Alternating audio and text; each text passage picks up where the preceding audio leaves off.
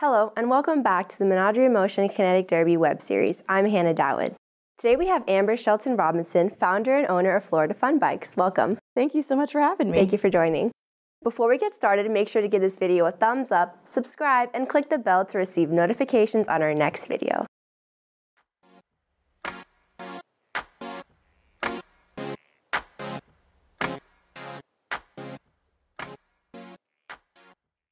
Amber, you and your husband brought Florida Fun Bikes to Gainesville. Can you explain that? Yeah, so my husband and I were really passionate about this project. We saw it while we were on vacation, and I'm not from Gainesville, but he is, and he said, let's do this in our hometown. So there were a couple hurdles and loopholes that we had to jump through, but we decided to bring it here. No one had heard of a fun bike or a beer bike in Gainesville, so it's been a fun project, and we've been open for about 3 years now. And when we started, there were a couple fun bikes in town, or a couple beer bikes in town, but now we are the only people in town running a party bike. Wow, very interesting. And Florida Fun Bikes also sponsored the Derby in the past. Can you explain that? Yeah, so we actually, our first year in operation, I met with the people who put it together, the Kinetic Derby, and we thought that this would be a great way to introduce ourselves to the community of Gainesville. It's a great event. There's so many people out. There's so many great artists and inventors that put these things together for the Derby. And the fun bike is kind of its ready-made, it's its own piece of art. Mm-hmm. So we thought it was just a natural fit. So we sponsored it and we participated in the Derby, and it was an awesome event for us because we got so many people who were like, we've never seen this before. What is this? And it was kind of like finding our people who were very passionate about the environment, people who were passionate about bikes.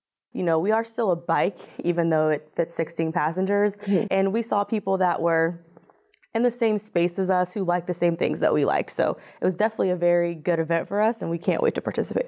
Very exciting. And what was the Derby like for you personally? For me, it was I had never seen anything like it. I'm from Ohio, and if you ride a bike in Ohio, good luck. Like, that's all I can say. We're not as bike friendly.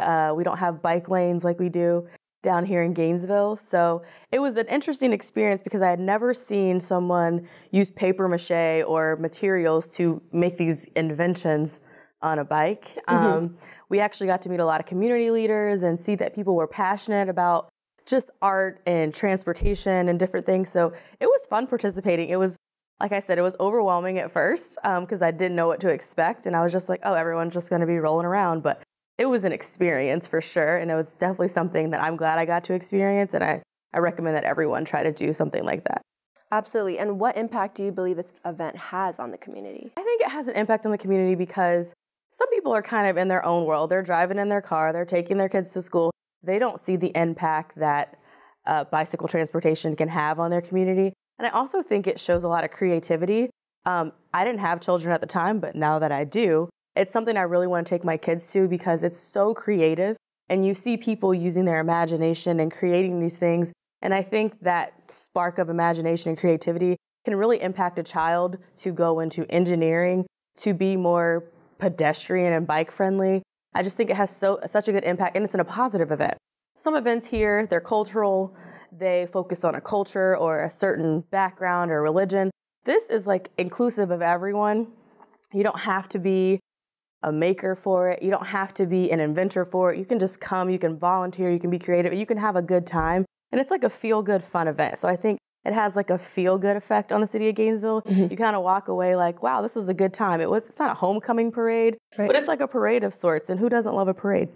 Absolutely. And what would you say to those who are unsure of attending next year? I would say, like, put it on your calendar, make sure you attend. It's totally like a must-attend event.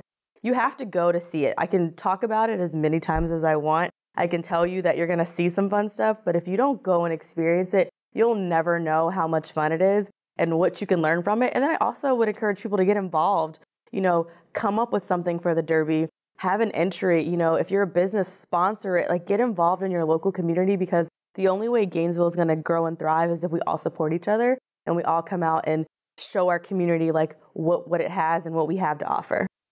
Yeah, absolutely. And do you plan on going next year? Yeah, so we are. So like I said, we had a couple kids after we started this business. So life will have calmed down for us. So we actually are going to participate again. We plan on being a sponsor. I encourage all other small businesses to try to get out and sponsor too. And, we plan on being a part of the Derby because we want to show the community that not only are we a fun bike. We're a lot of fun, but maybe we'll get more creative this year and try to actually decorate our bike instead of just having just the bike. So it'll be a good time. We're looking forward to it. Yeah, very exciting. Well, thank you, Amber, so much for joining us today. It was a pleasure having me. Thank you so much. And make sure to follow us on Facebook and Twitter for exclusive content. Thank you so much, and see you next time.